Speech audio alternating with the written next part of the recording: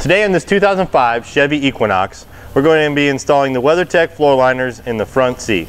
Part number WT460231, gray in color. We've already gone ahead and removed the factory floor mats. As you can see, when installing the WeatherTech floor mats, they're custom molded to fit your vehicle and will often use the factory mounting points as seen in the driver's side floor liner.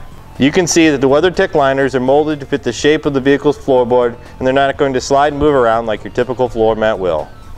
The liner itself is molded into a tray shape and will help contain the dirt, mud, and debris that gets tracked into your vehicle. The liner also has built-in channels and moldings to help keep fluid towards the center of the mat and away from the edges. One more great feature of the WeatherTech floor liner is that they're easy to be removed and be cleaned.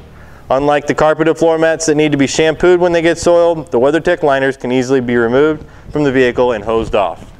And there you have it for our WeatherTech floor liners, gray in color, part number WT460231.